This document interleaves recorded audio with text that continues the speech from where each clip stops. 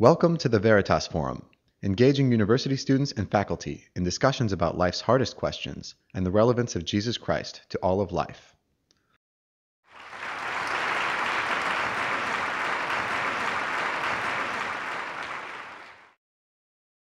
I am so thrilled to be at Hope College. I've heard such wonderful things about this college over the years. Two of the last three managers of this research project at the University of Virginia have been graduates of Hope. I've heard stories about how cool the college and town are, and it's a delight to be here at last. So thanks for your hospitality and for including me in this very distinguished lecture series. Many thanks, too, to Grace and to Mark, to the president and provost, of course. I had the honor of meeting you a couple of years ago in Birmingham, Alabama. Thanks also to some wonderful person in CIT named Stephanie, who I didn't see, but please tell her that I love her dearly, because around midnight, as my computer was dying in my hotel room, and I realized to my horror that I left my AC adapter in Virginia, she pulled a miracle and, in fact, let me borrow her own. So somebody should also remind me to give that back to her tomorrow before I leave. A couple of points about what we're going to do together over the next hour. First of all, I should say I take this lecture as just a great honor, and I guess in some ways I can say I've been working on it for 5 years, even though I only got the invitation an hour and a half ago. On New Year's Eve at 11:45, I emailed my editor a manuscript of the biography of Dietrich Bonhoeffer that I'm writing for Knopf, a book called Strange Glory, A Life of Dietrich Bonhoeffer. I promised my editor in my contract, actually put a little enforcement in that, to have a manuscript to him by the end of the calendar year 2013. So at a quarter of midnight on New Year's Eve, I emailed him 880 pages and 220,000 words of a manuscript. Okay, it's not the final manuscript, but tonight I would like to read that in its entirety. I'm just kidding. I would like to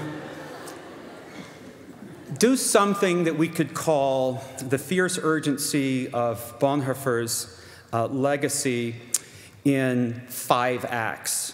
And I tell you how hard I've worked on this lecture so that, you know, if things like go to pieces in a half an hour, you can at least say, well, he really tried hard. He really worked hard on this.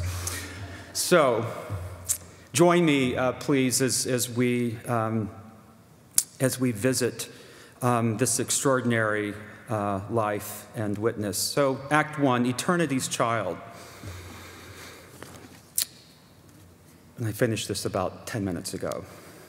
When he was a child, a young child, and his family rented a house near the Catholic cemetery in Breslau, Dietrich Bonhoeffer and his twin sister Sabina lay awake at night trying to imagine eternity. Their ritual eventually became a game as each child concentrated on the word, Ewigkeit, to clear the mind of distractions. The first one asleep was declared the loser. Dietrich and Sabina, blue-eyed twins with flowing blonde hair, cleaved to each other as the 6th and 7th children of Dr. Karl and Paula Bonhoeffer, no time more fiercely than their nocturnal peregrinations when they pondered the mysteries of life beyond death from the bed they shared. Dietrich almost always prevailed. On days when funerals were held at the Catholic Church, the twins watched from their bedroom window as corteges and black-draped horses drawing the hearse approached the cemetery that lay in the meadow opposite their home. Ewigkeit, eternity. Sabina found the word very long and gruesome. Dietrich found it majestic and ravishing and endlessly fascinating. He called it an awesome, awesome word. Sometimes he pictured himself on his deathbed in the company of family and friends, reclining on the threshold of heaven, rising to his final utterance. He knew the lines he would speak. Sometimes he rehearsed them aloud to himself, though they had to be kept secret. He could not even tell Sabina. Death impressed itself on Dietrich as an enthralling mystery, and sometimes the uncanny notion became an obsession.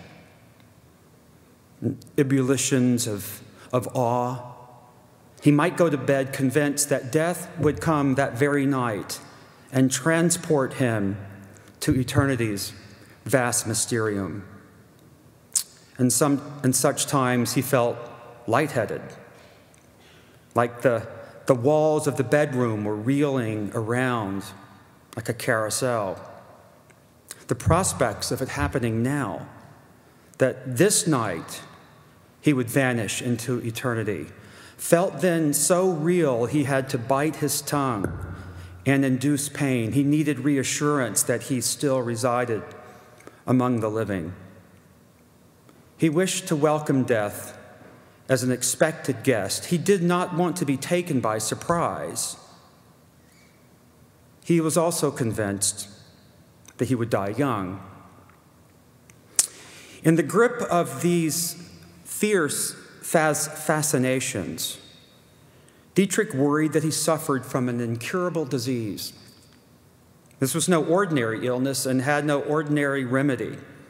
It was certainly not the kind of disease that his father, the noted neurologist and psychiatrist, treated. Sometimes it took the form of a waking nightmare. He imagined himself rushing from sister to brother, from parent to expert, pleading for help. Who could save him from this strange condition? After Dietrich and Sabina moved into separate bedrooms, the twins devised a code for keeping their nightly metaphysical routine. Dietrich drummed his fingers lightly against the wall in his admonitory knock. This is what he called it, announcing that the time had come to turn their minds heavenward. Each knock that followed signaled a ponderous thought, and the metaphysical exercise continued. But Dietrich usually discerned the final silence. Then the game ended, and he lay awake in the silent room. The only light came from a pair of crosses that his mother had placed atop a corner table. The crosses, illuminated by candles whose light shielded him from darkness, were meant to bring comfort, and they usually did, though the shadows flickering against the walls took strange forms. When at night I go to bed, 14 angels round my stead, Paula Bonhoeffer sang reassuringly.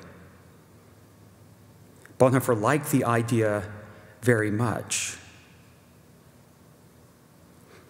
He loved the idea of angels dressed in a little white cloak, standing by his bed at night, watching over him and children everywhere, bringing comfort, keeping them safe. The nightly ritual spared Dietrich the fate of being devoured by Satan, Sabina, the twin, later recalled, although, and perhaps for this reason, there are strikingly few references to Satan in his writings, early or late. Growing up in a humanistic family had steered Bonhoeffer clear of churchly lessons on damnation and hell, and he carried none of the weight of the tormented pilgrim. Death enthralled more than it frightened, and the devil frightened him not at all. God does not want human beings to be afraid, he would later say in a sermon preached in an affluent London suburb. And grace. Act 2. Italy is simply irresistible. That's Italy. Bonhoeffer hatched his plan to visit Italy as he lay in bed recovering from a concussion. He had slipped while ice skating with friends on his 18th birthday. He now lived in Frau Jaeger's boarding house in the university town of Tübingen, in one of the newer neighborhoods near the train station. Though confined to his rooms, he appeared in good spirits when his parents arrived from Berlin, bearing gifts of writing paper, tobacco, books, chocolate, and an envelope of 50 Deutsche Marks to buy anything he wanted.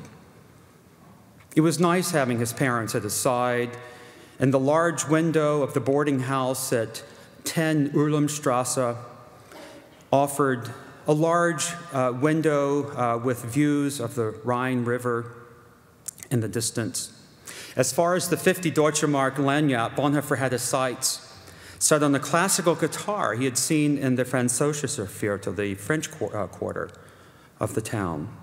Still, there was another infinitely better gift he had been intending to ask his parents about, even better than the fine instrument with the wonderful tone. He wanted to spend the summer in Italy. Spending the summer in Italy, he said, would be the most fabulous thing that could happen to me. Going to Italy would be so fabulous, I can't even begin to imagine how fabulous it would be. His parents, who had made the grand tour themselves on numerous occasions, said yes and kindly set aside a generous sum to cover their son's travels. On Palm Sunday, 1924, Dietrich rose early, thrilled and expectant, and hurried to make the morning mass at St. Peter's Cathedral. He stood next to a woman in the back who invited him to follow along in her Latin missal. The service was infused completely, he said, with the expectation of the Passion. The reading of the liturgy in soft musical cadences, the confession of the creeds, the invocation of the Holy Spirit. By the power of the Holy Spirit, he became incarnate from the Virgin Mary. The tender and melodious sounds of the people, the music and spoken word enveloped the vast enclosures beneath the light-filled vault. And Bonhoeffer, propelled, excited by this veritable feast of rich ecclesial offerings, was seized suddenly by the notion, which he wrote down in his daybook, the universality of the church. The benediction left him wanting more. So after lunch, he walked to the Chiesa of the Gesù, the magnificent church near the Palazzo Altieri, which housed the crypt of St. Ignatius of Loyola. Bonhoeffer marveled at the multitude of white-robed Jesuits, shimmering like a sea of flowers, as they read passages from Lamentations. Large families waited their turn at the confessionals, illuminated by slowly darkening altar candles. Bonhoeffer, a freshman theology student back in Germany, marveled at it all. Then to Vespers at Trinità dei Monti, where 40 girls in a solemn procession, wearing nuns' habits with blue or green sashes, took vows of poverty, chastity, and obedience. The girls sang evensong, Bonhoeffer wrote, with unbelievable simplicity, grace, and great seriousness. Every trace of routine was missing, and the whole thing gave me an unparalleled impression a profound, sincere piety. It was worship in the true sense.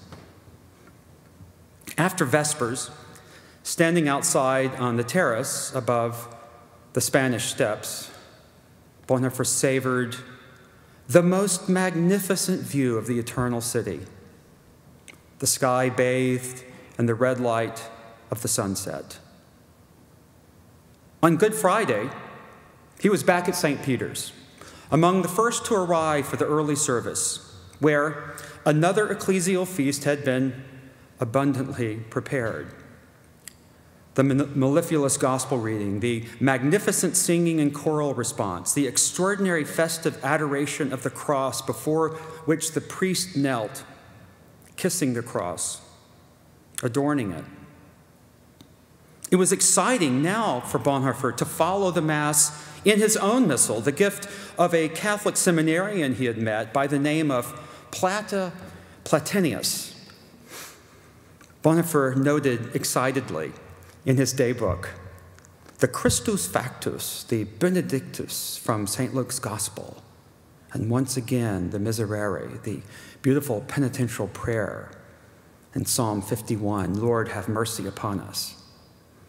Bonhoeffer registered not a hint of Protestant discomfort when a doughy-faced castrati ascended from the choir and sang 3 solos for the alto.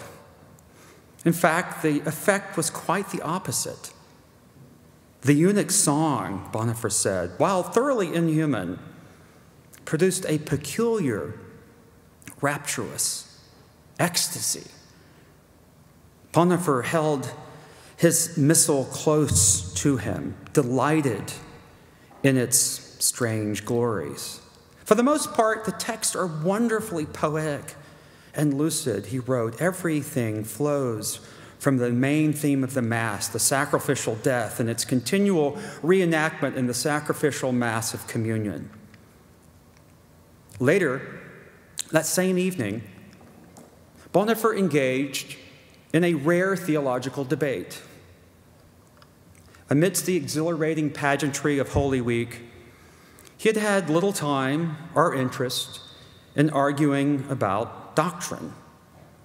And now he served up only a few fleeting defenses of his evangelical faith, and it was only by the prodding of Platinius that Bonhoeffer briefly turned his attention away from the magnificent and worshipful Roman frolic to formulate a Protestant notion or two. Platinius told Bonhoeffer that modern Catholicism remained fundamentally the same as early Christianity, and that the creeds and councils of the magisterium clarified and made intelligent the essence of the faith. Bonhoeffer took Platinius's bait, and the two students debated the point as they traversed the crowded city streets.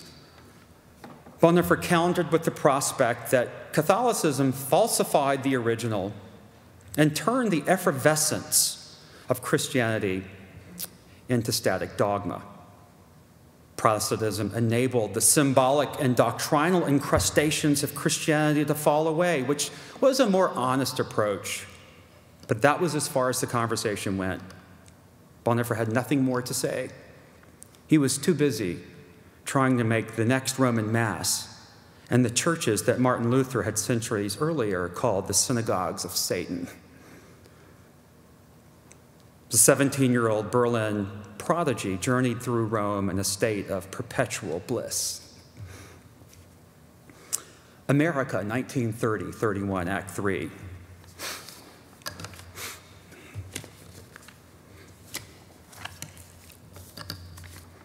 At the end of the fall semester, as the end of the fall semester grew near and Advent approached, Bonhoeffer found it surprisingly difficult to get into the spirit of the season.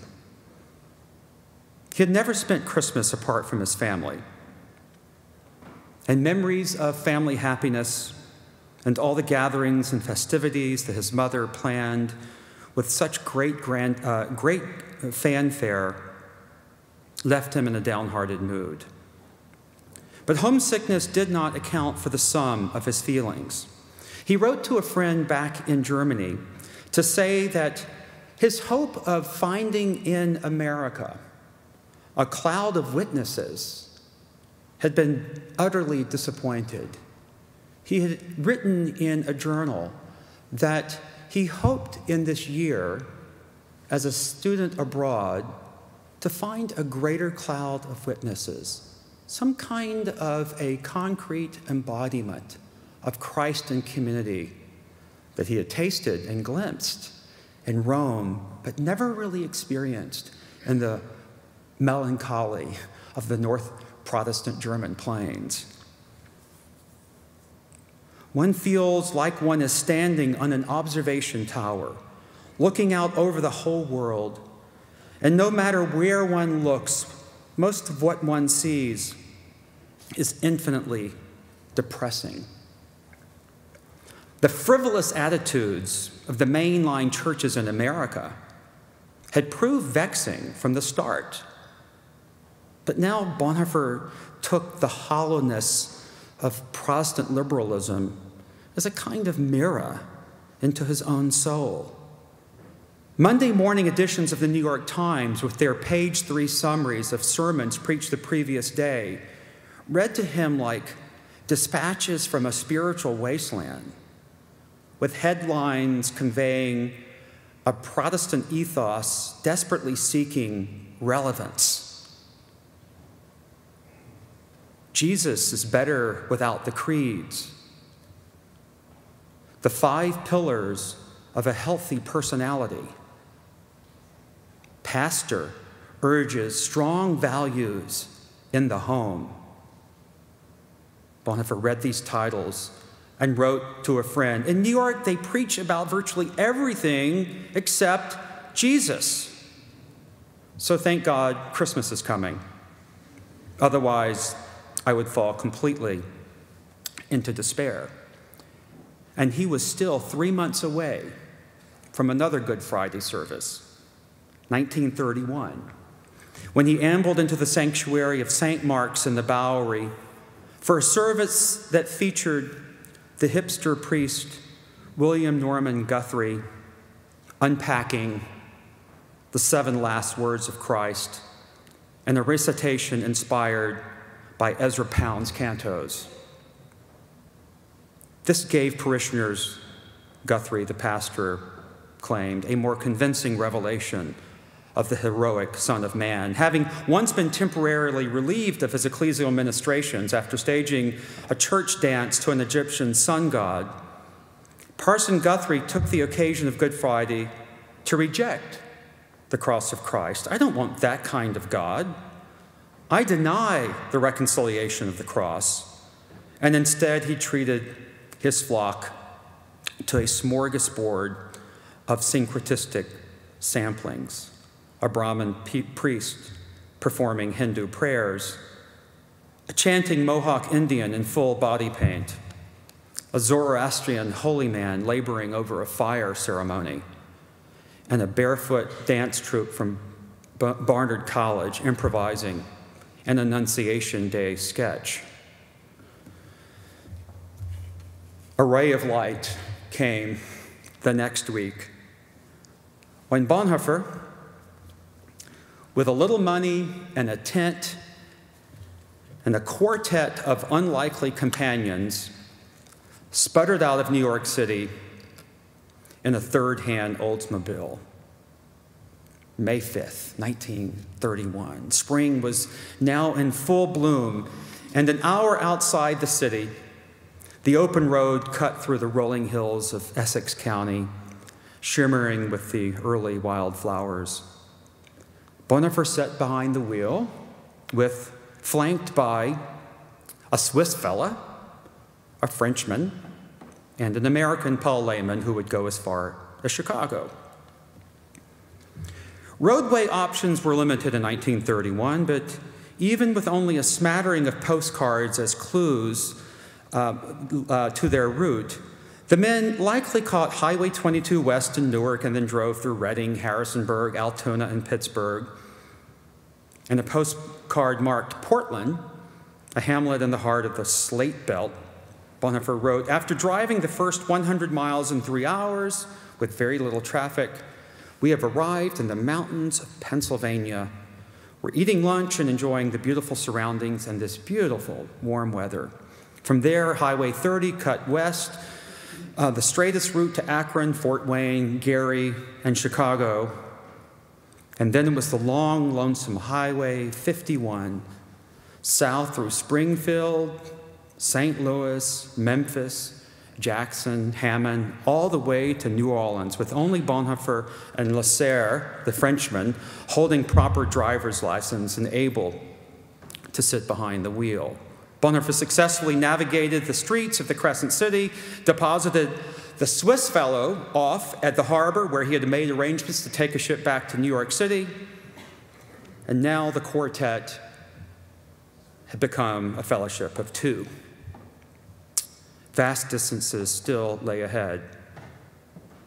A color postcard of a longhorn bull on May 16th informed his grandmother Julie that the hill country of south central Texas called to mind the mountains of the eastern Harz, where the Bonhoeffer family had a beautiful country home. It was fresh, untouched, beautiful, beautiful country. On May 17th, Bonhoeffer wrote from the border town of Laredo to say that he had never felt anything like the soupy furnace of South Texas heat, where the temperatures had already swelled into the mid-90s and only half past May. But everything was going great.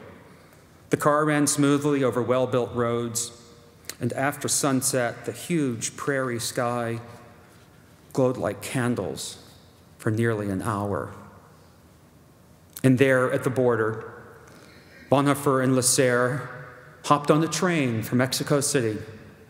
And for a week, they explored the mysteries of Mexico's strange intermediate culture with its Spanish, Catholic, and native Indian elements so curiously and provocatively combined. At the invitation of a Quaker friend of Lasserre's, the two Europeans, Dietrich and Jean, shared their observations of the New World at a gathering in Mexico. And it pleased Lasserre to hear Dietrich speak of his new understanding of the Sermon on the Mount and Jesus' commandments on peace. The example of peace, it seems, had been the example of Christ, it seems, had been discussed over long hours on the road and under night skies at campsites. Peppered throughout Lasserre's disputations were such extraordinary, astonishing ideas as the seductions and treacheries of the war god Marsh, the subversive power of Christ's nonviolent weakness, the limits of obedience to the nation. Bonhoeffer had mounted strong counter-arguments from the German war tradition. In the southern latitudes, Bonhoeffer was beginning to learn the language of peace. The two men drove 12, 14, 16-hour days, interrupted only by clumsy attempts to cook meat over campfires, frantic and often futile searches for a motel room when in need of a hot shower and a bed, and occasional misadventures of roughing it in the wild. On the return trip to New York, the two men retraced their steps to New Orleans, but then took a different road the rest of the way home, following Highway 20 into the heart of the Jim Crow South. Crossing the border into Mississippi, the road brought them through Hattiesburg, Laurel, Meridian, Demopolis, Tuscaloosa. In Birmingham, they moved onto Highway 11 towards Knoxville, passing the exit to the North Alabama town of Scottsboro. The same month, 9 young black men were accused of raping 2 white women on a freight train, and in a terrible miscarriage of justice, were convicted in a mob atmosphere in successive trials. then on to Roanoke, Stanton, Harrisonburg, through Hagerstown, West Virginia, Harrisburg, PA, onto Highway 22 east to Reading and Newark, and finally back to New York City. 4,000 miles in 7 weeks in a car, another 1,200 on Mexican trains. Although Bonhoeffer kept no journal on the trip, he was driving the entire time, or most of the time,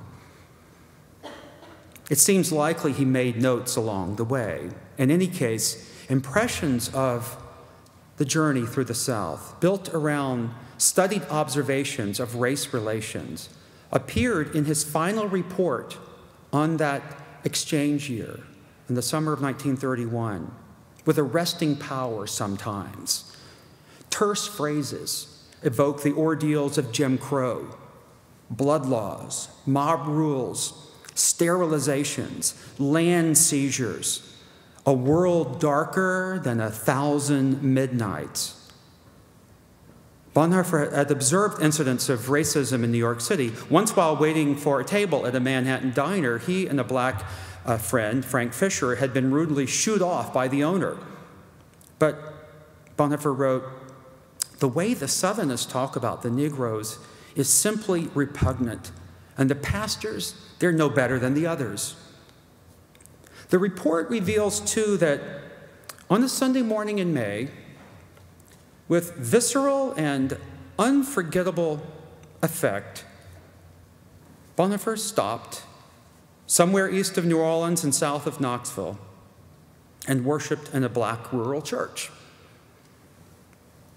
Charged, he wrote, with an enormous intensity of feeling and embraced by outcries and interrupting shouts, he said he heard the gospel preached with conviction and power for the first time in the United States in the black churches. Here, one really could hear someone talk about sin and grace and love and ultimate hope. And beyond the preaching, he felt church deep in his bones, in the spirituals, in the strange mixture of reserved melancholy, in the eruptive joy of Negro worship. It was as if these black Christians, through enormous intensity and feeling, had tapped into the source of the romantic's longing for sublimity, but out of the great spiritual genius had earthed emotion, intensity, and feeling in the sorrowful joy of Jesus of Nazareth. Bonhoeffer said he awakened to fresh spiritual energies in the American church of the outcast.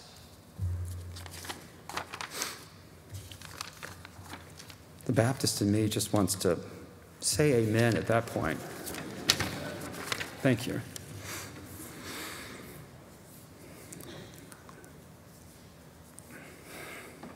What we shall need is a new monasticism, Act 4.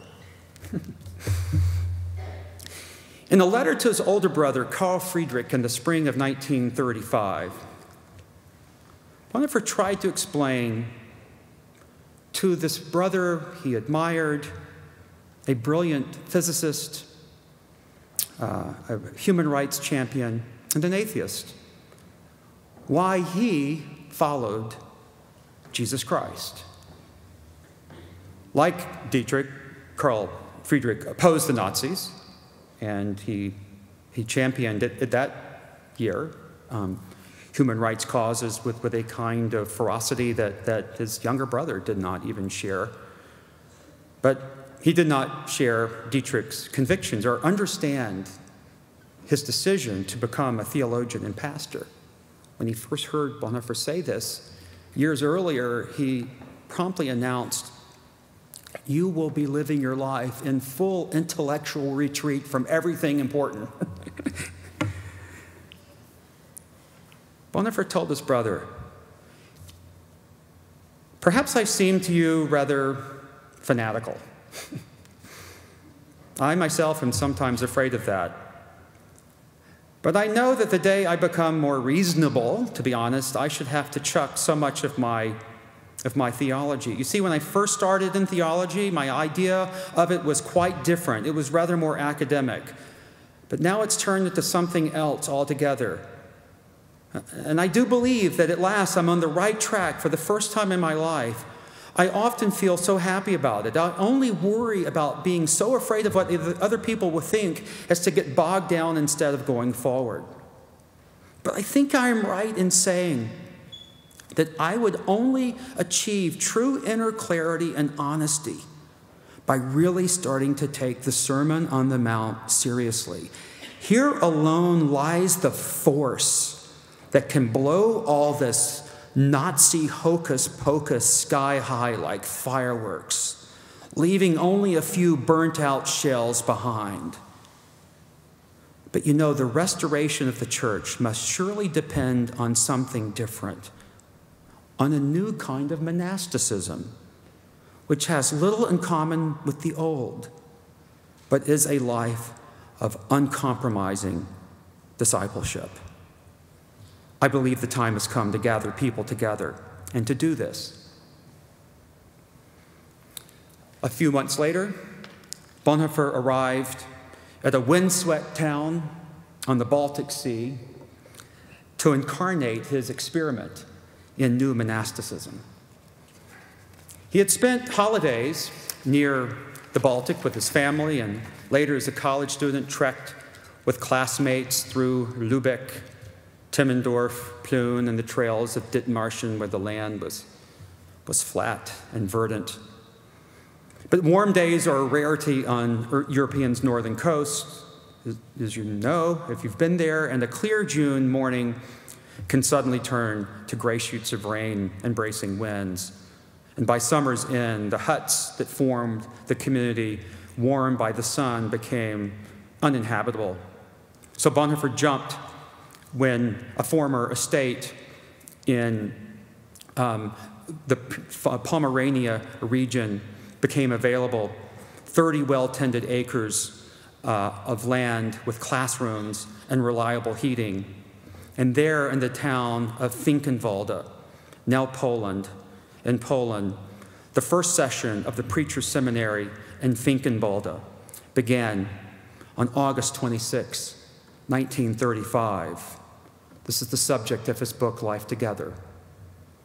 For the students who had never heard Bonhoeffer lecture, and even for many who had known him at Berlin University, the classes were unlike anything they had ever encountered. Students soon realized they were not there simply to learn new techniques of preaching and instruction, but were initiates into a new manner of being a Christian. Dissent, resistance, these must be nourished by spiritual sources: prayer, Bible study, concentration on the essential matters, expanded the moral imagination. On a more personal level, Bonhoeffer's insatiable hunger for intimate brotherhood had brought him to this beautiful trace of land in Upper Pomerania. And community for these 2 years became his artwork, beauty and discipline forming a perfect circle. Still, Bonhoeffer may be the only monk ever described by his brothers as a dappy dresser. The seminarians' first afternoon together had been a festive affair. The day was bright and clear, and the promise of a new semester excited the conversations. As students gathered on the lawn for an opening day reception, a young country boy, son of a pastor, named Eberhard Bethke, asked one of his new classmates when Pastor Bonhoeffer was expected to arrive. The student smiled and nodded in the direction of a tan, blonde-haired fellow in a white suit. That's Bonhoeffer, the dapper dresser. Bonhoeffer, at age 29, was only 3 years older than Eberhard, but he looked younger. Eberhard introduced himself to Dietrich, and the two men spoke briefly, sipping white wine on the summer lawn. Within a few weeks, they had become inseparable. Bonhoeffer would soon refer to Eberhard as my daring, trusting spirit. While Bonhoeffer and other friends might spend time together discussing theological matters, politics, the church struggle, the Kirchenkampf, things were different with Eberhard. With Eberhard, he entered into a friendship unlike any he had ever known. In an autobiographical novel that remained unfinished, Bonhoeffer described the camaraderie of two men, Christoph and Ulrich, two men who had come to know each other down to the most minute detail of their behavior, opinions, and innate characteristics. Two men who, as two persons, had grown together into an intimate union. Some seminarians wondered whether Bonhoeffer had fallen in love with this young country pastor with a boyish smile. In fact, Bonhoeffer's affection for Bethke would at times become a source of resentment among the brethren. Bethke, some complained, had become the ausgesprochene Liebling des Chefs, the chef's clear favorite, his dear one. Sensitivity to these feelings was perhaps one reason Bonhoeffer insisted that no one was to speak about a fellow ordinand in his absence, or if this should happen, to tell him about it afterwards.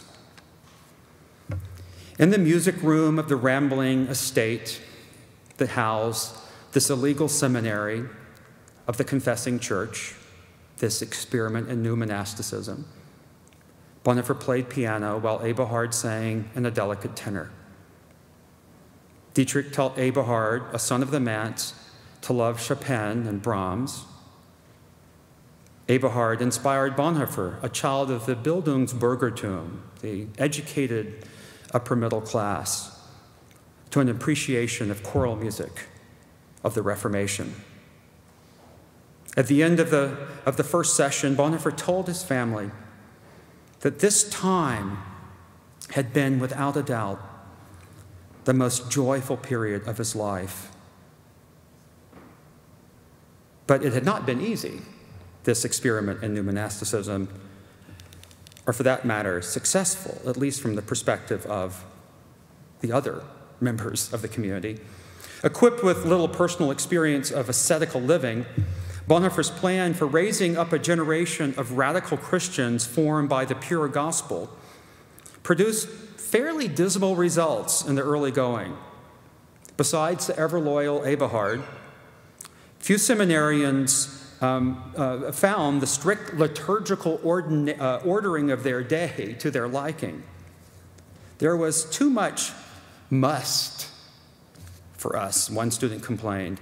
Gerhard Ebeling, a Finkenwalde student who later became a theologian, complained of the oppressively Jesuitical air of the school.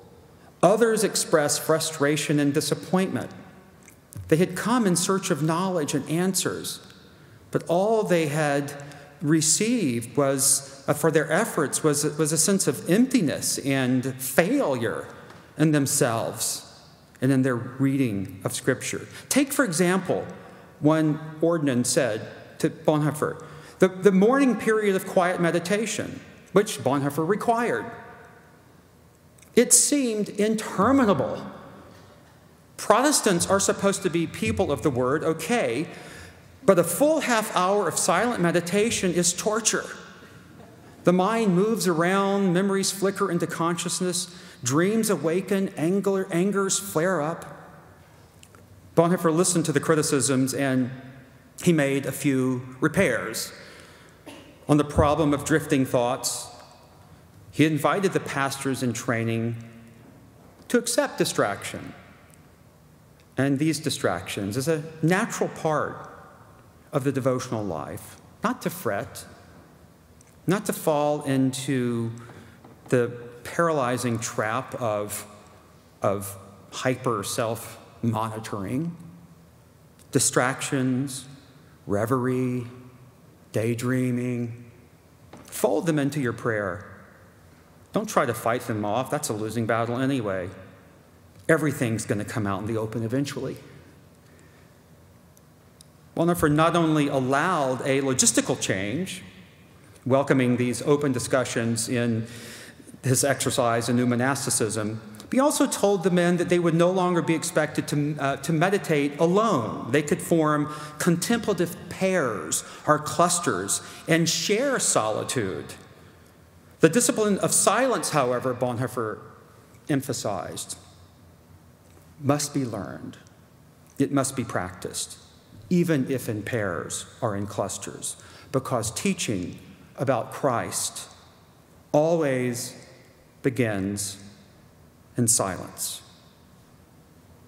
Christian thinking and acting emerge from encounter with Jesus in stillness before the Word.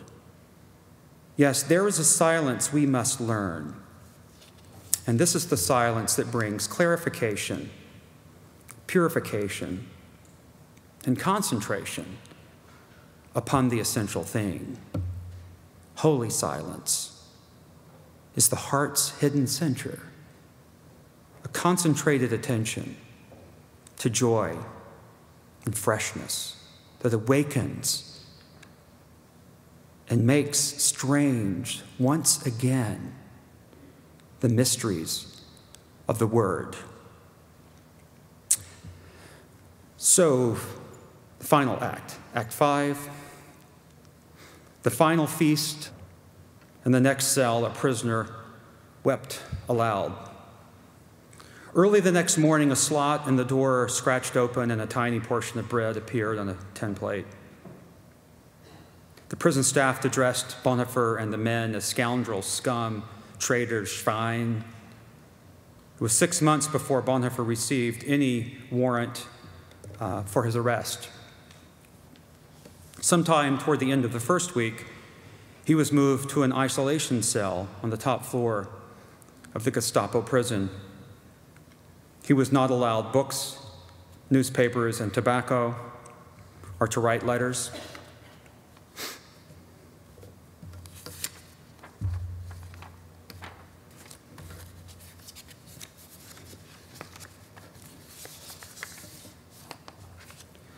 Bonhoeffer remained in solitary confinement for the next 12 days, shackled hand and foot. The cell door opened only to bring food or remove the latrine bucket. Otherwise, the prison staff made him invisible, refusing to answer questions or reciprocate any spoken word. He wasn't permitted the regular half hour of free time in the prison yard. He lay in his cot, unable to sleep. And of course, at night, night times carry the muffled sobs of men broken by the long periods of solitary confinement. Prison is the habitation of every dismal sound, Bonhoeffer had marked long ago in his worn copy of Don Quixote. This was his new congregation. During the 2 years that separate his arrest and his death, Bonhoeffer took stock of his life and all its variety in letters, poems, prayers, drafts of short stories, unfinished novels, plays, and outlines of future books and essays, and aphorisms and exegeses, and music sketches, and sketches on various other themes. The letters and papers from prison are fragments of a great unburdening, howls against sanguine hopes. Bonhoeffer resisted the notion that he suffered in prison. To suggest that he was suffering, as some friends did, felt like a profanation to him. He shared his private fears eventually in correspondence with Eberhard. He said the first weeks had been wretched, sure. Still, it would be a perverse indulgence to say that he suffered, and he had no hankering after martyrdom. These things must not be dramatized, he cautioned. A great deal is horrible here. Yeah, but where is it otherwise? The Jews suffered. The families of the fallen brethren suffered.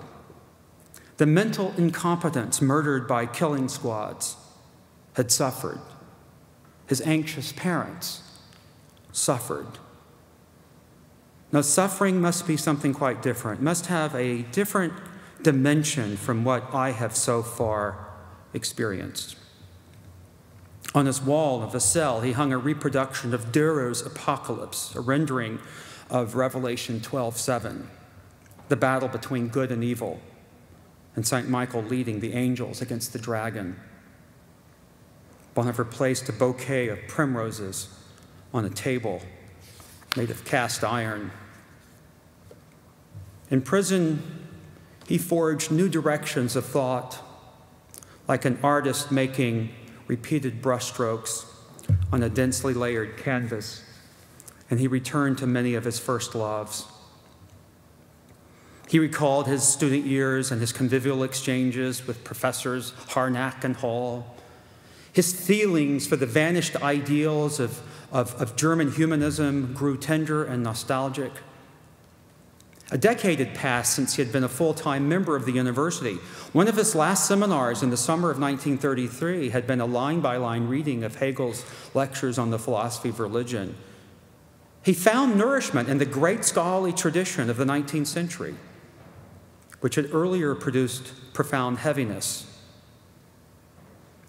Protective boundaries collapsed gently in these months, and there a greater awakening to what he called the polyphony of life. He spoke of loss and letting go, of academic careers left unfulfilled, of engagements left pending, letters unfinished. He might easily have joined ranks with those who were torn into fragments by events and by questions. Instead, he opened himself to the incompleteness of things, accepted the upheavals and intrusions with a disarming gratefulness. God was the great story that enfolded all of fragmented reality into an everlasting song. God so loved the world that he gave. And, Bonhoeffer said, that which is fragmentary may even point to a higher fulfillment which can no longer be achieved by human effort. Filled with gratitude for a wholeness he had once known, Bonhoeffer turned to the small and sometimes broken things, not resolutely, but compassionately. A stanza that I came across from Storm resonates with this mood and echoes over and over in my consciousness like a melody I can't get out of my mind. If outside it's all gone mad and Christian ways are not, still is the world, this gorgeous world, entirely resilient. A few colorful fall flowers outside the cell window, a half-hour's exercise in the prison yard at last, the sight of a beautiful linden tree. Minor glories suffice to confirm the whole.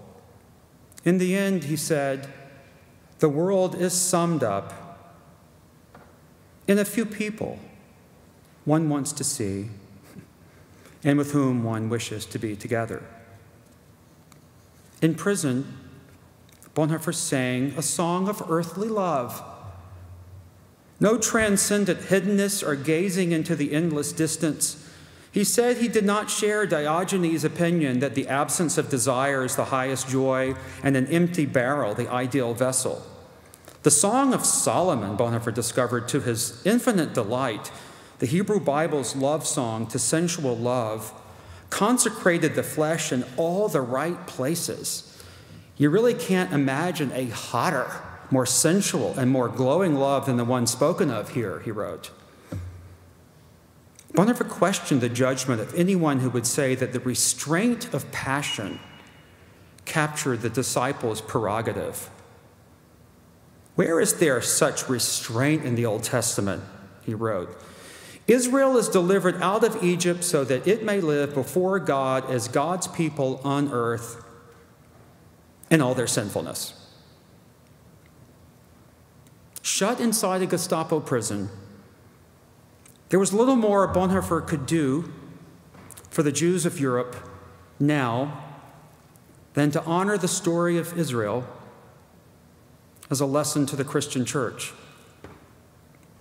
Bonhoeffer was a man formed in single-minded discipleship to Jesus who realized that precisely for this reason, thinking about God would forever wander into abstraction and idolatry if it were not anchored in the history, suffering, and religion of the Jews. In October 1944, Bonhoeffer had been transferred from Tegel prison to the brutal Gestapo Nazi prison at Prince Albertstrasse. The city of Berlin lay in ruins and smoke filled the city. Whole streets had disappeared under piles of cascading rubble, and broken water lines created vast sheets of black ice. He penned a prelude to eternity, a poem, Von guten Mächten, an epistolary last statement with an embedded poetic jewel, wrote Bonhoeffer's translator. By all good powers. But still, it's a poem that breathes mortal longings. Those surrounded by faithful, quiet powers of good, so wondrously consoled and sheltered here in the prison cell, how fine it would be still to enter the new year with family and friends, to the joys of this world and its glorious sun. If it is possible, do reunite us, he says. But Bonhoeffer understands the situation. He has been condemned to die as a traitor. And memory gives way in the poem to expectation. And the voices of the past fade to the deepest quiet. He no longer hears them. But against the narrowing horizon of death, on the threshold of time and eternity, he begins to hear a new song. Oh, let our ears, now that fullest sound amaze of this, your world, God, invisibly expanding, as all your children sing high hymns of praise. How could this feel? What should this be? This past becoming present once again, pure, free, and whole, becoming your life's enduring part.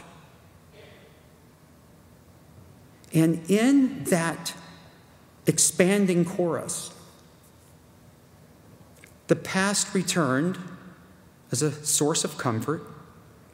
The woodland scenes and the quiet glades from his country home in Friedrichsbrunn, the stars glistening in the Pomeranian sky, breezes purring through the linden forest, the enchanting days of early autumn, the absence of sermons and family and choral song, however, no longer filled him with longing and sadness.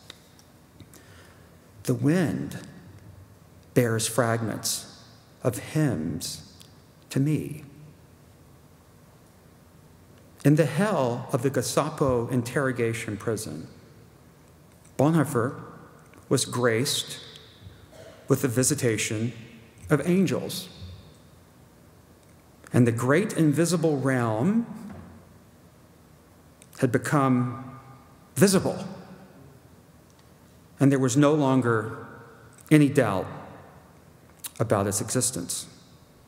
Everywhere resounded in this new song the yes and the amen.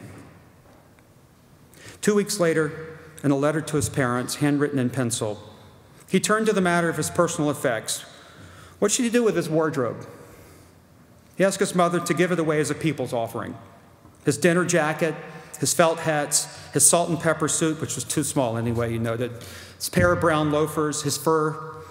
He was confident that his dear mama would have a better idea by now than he of what he still owned. In short, give it all away, whatever anyone might need, without giving it a second thought. The famous last words attributed to Bonhoeffer, spoken in the hour of his death, "This is not the end for me, it is the beginning of a life," came from a report written later by a British intelligence officer after the war. Bonhoeffer's last written words, I think, offer a more fitting tribute to this theologian and pastor. "Mom, please drop off some stationery with the commissar." Thanks.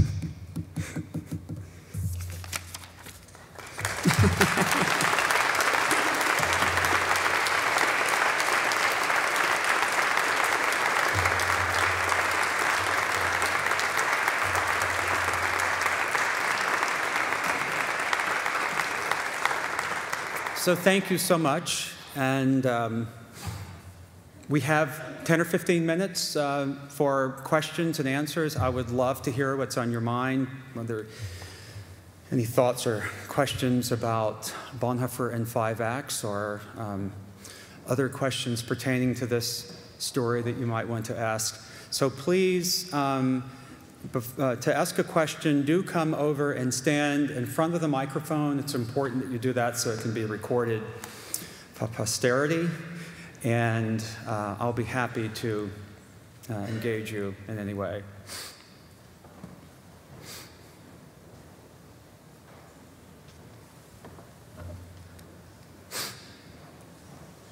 I thank you for your wonderful tour through Bonhoeffer.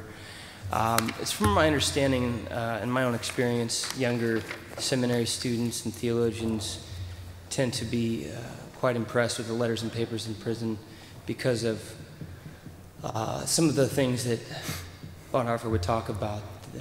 Jesus pushed out of the world on the cross, etc. From my understanding, Barth encouraged people not to make too much of what Bonhoeffer said in prison.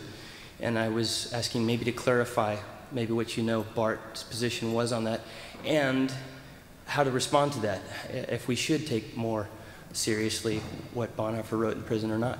Yeah, we should take more seriously what Bonhoeffer wrote. Some of you have read Letters and Papers from Prison. How many of you are familiar with that book? It's an extraordinary book that's now available in a scholarly edition through this fabulous series of the Bonhoeffer works. It's remarkable that Bonhoeffer was 39 when he died. Okay, he stopped teaching at the university in 1933, taught at the seminary that I mentioned in the third act. But much of his writing was done, literally in planes, trains, and automobiles, and in these various retreats and monasteries and estates that he went to for periods of reflection. Yet his entire corpus comes to 16 volumes. So, and some of these volumes are 1,000 pages long. I mean, it's an extraordinary achievement. And so there's so much about Bonhoeffer we simply don't know. I think Letters and Papers from Prison is really one of the most exciting theological texts of the 20th century. Karl Barth didn't like it very much because Bonhoeffer criticizes Barth throughout Letters and Papers from Prison. I mean, Bonhoeffer always imagined himself to be a kind of Barthian. Bonhoeffer was trained in a Protestant liberal faculty in Berlin that really was suspicious about the new movement that Barth led, the kind of dialectical theology movement. When Bonhoeffer first read Barth, he read Barth's little book, The Word of God and the Word of Man, which is an amazing book, and then the commentary and the epistles to the Romans. It just blew his mind. I mean, you can all think of books that you may have read somewhere in your intellectual journey, which is like, after you read that, you can never think about the subject matter the same. And so, you know, Bonhoeffer's first dissertation has a couple of references to Barth, but then the second dissertation, you know, 2 doctorates by the time he's 23 years old, you know, he has begun to kind of imbibe the Barthian movement, but he was always a bit of an outsider and never considered himself a convert or a disciple of Barth, and they had a very interesting relationship over 2 decades. But in the Letters and Papers from Prison, Bonhoeffer says that he had started to worry about the direction Barth had taken in the Church Dogmatics 2:1, and characterized Barth's new approach as, okay, here is the system of church doctrine that is faithful to Scripture and tradition. Like it or, you know, leave it. And Bonhoeffer sort of riffs on that for a while. He also says that there's something about the way that Barth characterized revelation, not only early on, you know, revelation as event, decision, act, you know, this kind of infinite qualitative distinction of the wholly other crashing into time in Jesus Christ, but even throughout the dogmatics that seem to be slightly suffocating. That it seemed to have an effect on it seemed to conclude. Let me put it differently. That he sort of Bonhoeffer attributed to Barth a kind of ecclesial monism that suffocated worldliness and the integrity of individual human experience. And Barth, that just made Barth crazy when he read this later, and he wouldn't let, you know, students write dissertations on Bonhoeffer until John Godsey's dissertation in the 50s. So it's a very interesting dialogue. But the Letters and Papers from Prison is just mind-blowing. I mean, one of the last documents Bonhoeffer writes is called An Outline for a Book. And in this little outline, it's only 3 pages long, he is in a prison and he's surveying the ruins of the church, okay? He is looking out at the German Christian church, which had wholeheartedly embraced the Nazi regime as the will of God for the German nation, as indeed the consummation of their Germanic spirit. And he's looking at this church that is in ruins, that is completely compromised and profaned its witness. And he says, what do we do? What do we do next? Where do we go from here? How do we begin to talk about God and Jesus Christ in the language of the faith at a time when the language of faith has been subject to a million equivocations, when it's been dragged into, you know, various little schemes for, you know, justifying the Nazi way of life, or justifying racial superiority, or justifying Aryan family values, or whatever the case may be. What do you do? How do you begin anew? It's extraordinary. And he said, well, what about the church? You know, what should the church do in this time? And some of his proposals are Intriguing, moving, shocking. The church must give away everything, give away all its money. The pastor should stop working full time, and they should work in the world, and then have their callings lived out in secular life, but preach sort of in kind of surreptitious ways. The church must identify fully with the suffering. The church must become a church of the outcast. I mean, all of these ponderous notions. There are no final resolutions to those questions he's asking. But those questions he's asking in the letters and papers from prison. Imagine sitting at this point in time in history, looking at a church that has compromised its gospel, wondering, where do we go from here? What do we do as people of faith when the gospel that we proclaim sounds to most people like simply another way of describing Nazi family values, or the German way of life, or the American way of life? And so these are questions that we must wrestle with. Sorry for such a long response.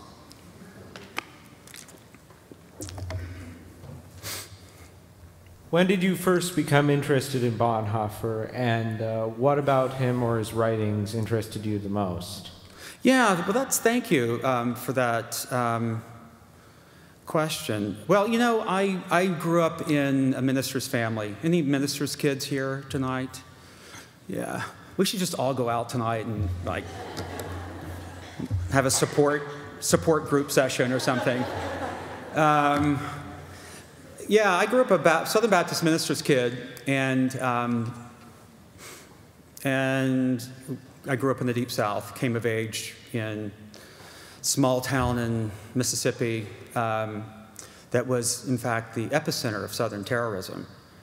And I heard Bonhoeffer mentioned in sermons like you did, the great martyr, passages from Cost of Discipleship, when Jesus bids a person follow him, Jesus bids that person to come and die. Will someone remind me to say something about that passage after I answer your question? I had not really read much more than that, and went on to college, grad school.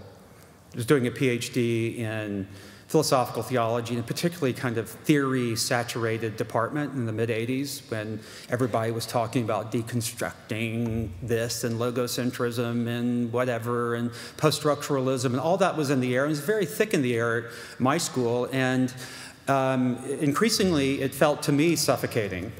And while I was, taking reading courses in Hegel and Kant and Fichte and Feuerbach and Derrida and Heidegger, those people, I was also desperately looking for a way out, a way back to life, a way from the phraseological, if you will, to the real. That's a Bonhoeffer phrase. And so I came to Bonhoeffer actually at the stage of my doctoral dissertation as a liberation. Bonhoeffer had read the same canon of literature that I had read. And yet, in his early writings, which most of us haven't read, we haven't had access to, Sanctorum Communio Actum Being, he talks about how this kind of philosophical tradition reaches an impasse and becomes really a way of constructing a world-dominating ego, or a world-constitutive subject. And it's only, Bonhoeffer said, through the encounter of God and Jesus Christ and the breaking in of God and time that the heart turned in on itself, the self-imprisoned consciousness of the transcendental tradition can be exposed to new light, to difference, to real otherness. And so Bonhoeffer offered me the conceptual and philosophical and theological tools to kind of make this journey from very abstract philosophical theology to, well, lived theology, I suppose, or as someone said not too long ago when introducing me, livid theology. I kind of like that better. But now I'm finishing a biography, and Lord, if I ever write another biography or start writing another biography, just shoot me. You know, I thought that 5 years ago when I'd finished a trilogy of books on the civil rights movement and a little book on a theological meditation on American Christianity during the presidency of George W. Bush called Wayward Christian Soldiers. And then I wrote a little book with John Perkins. Some of you may know John Perkins, who's one of my dear friends from Mississippi. I signed up for a little book about Bonhoeffer in America. This is going to be about this one year Bonhoeffer came to America. And then one thing led to another, and it began to be clear to me that it had to be a cradle-to-grave account. And so for about 3.5 years, this is what I've been doing.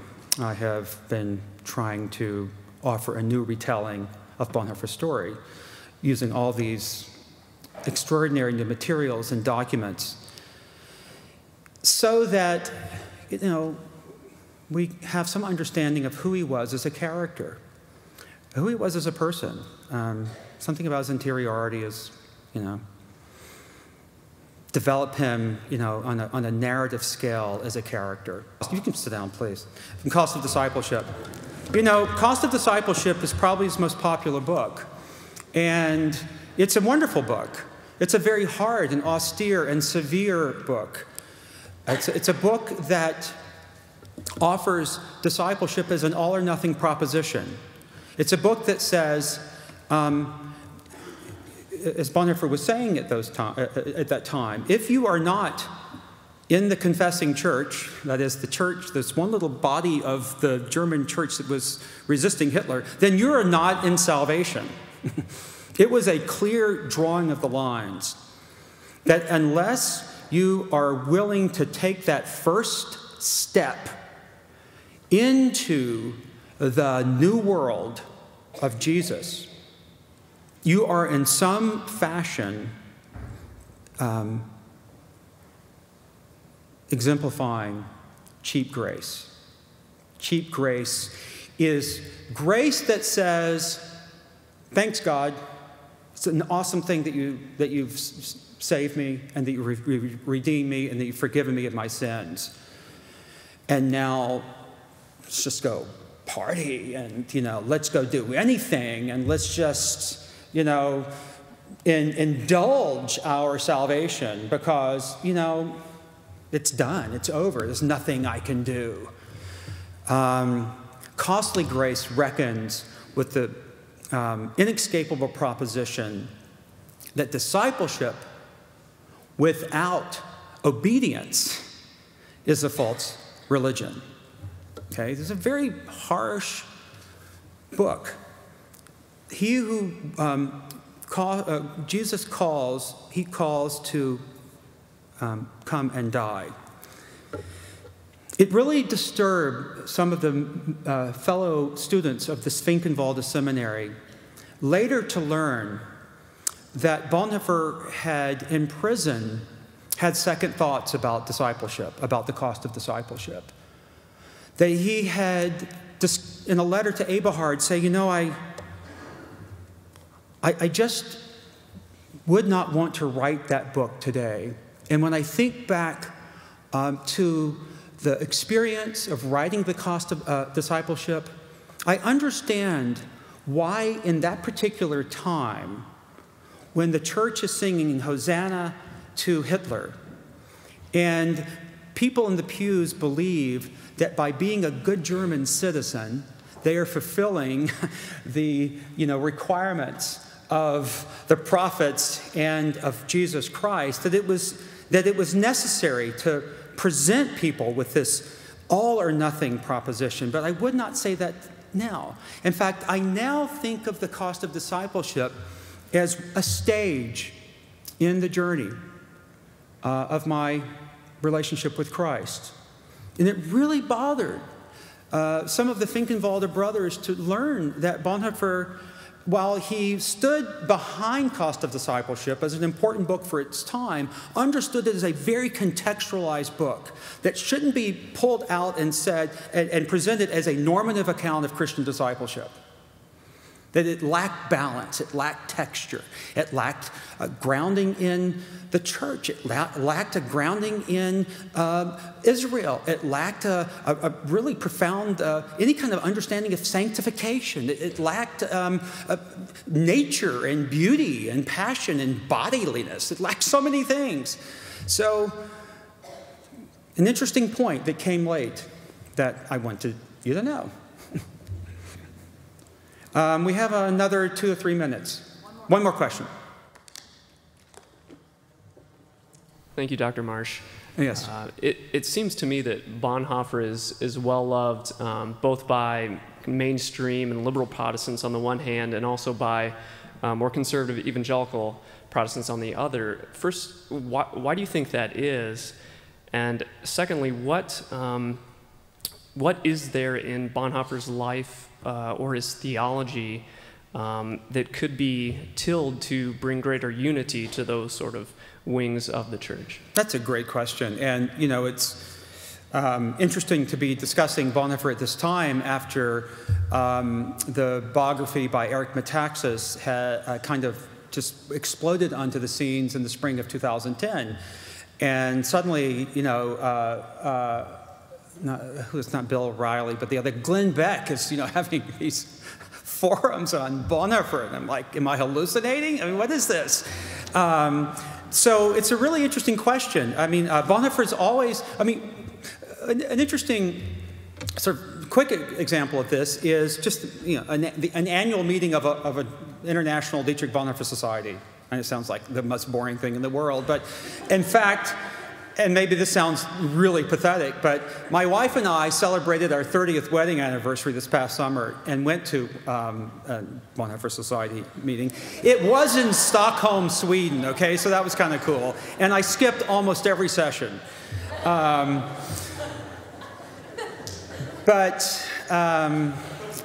we went to Copenhagen and other places and had a great time. But at these meetings, you know, one really has a profound sense of the ecumenical church. There are evangelicals from, you know, around the world. There are Pentecostals, there are Roman Catholics, there are Protestants of all stripes. It's racially diverse. There are academics and scholars. There are practitioners and ministers. I've never really seen an academic guild that has that kind of depth and fullness. That said, and I think that's about the power of his story. And so how do I understand the success of this recent biography? I think a lot of it is the story of Bonhoeffer's life is so incredibly captivating and compelling. I do think, however, it's very important not to want to create a Bonhoeffer in our image. And so it seems a rather tricky move at the very least to want to craft a narrative of Bonhoeffer's life that makes conservative American evangelicals feel comfortable. I mean, I don't want to feel comfortable around Bonhoeffer. I want to see him in his strangeness. And I think one of the things that I began to realize as I began talking to family and going over to Berlin fairly often, it's just how I've done a doctoral dissertation, I've written books, academic books, but how completely strange this person was. He was a passionate lover of Jesus. He grew up in this family where that was really considered very odd. He had far-ranging taste. His politics range from fairly kind of traditional German kind of, you know, Weimar Democrat to, you know, speculations on, you know, a possible monarchy coming into place in the years following the war in Germany. He's a very complicated character. Well,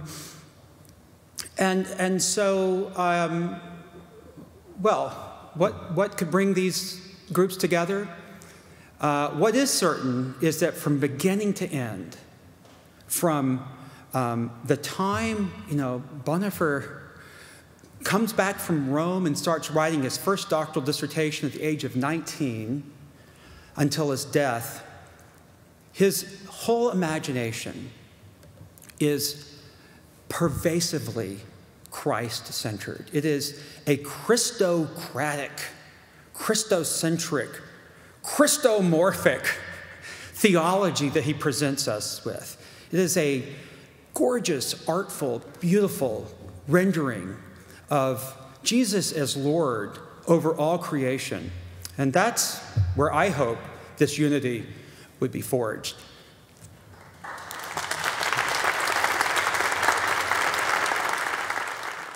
For more information about the Veritas Forum, including additional recordings and a calendar of upcoming events, please visit our website at veritas.org.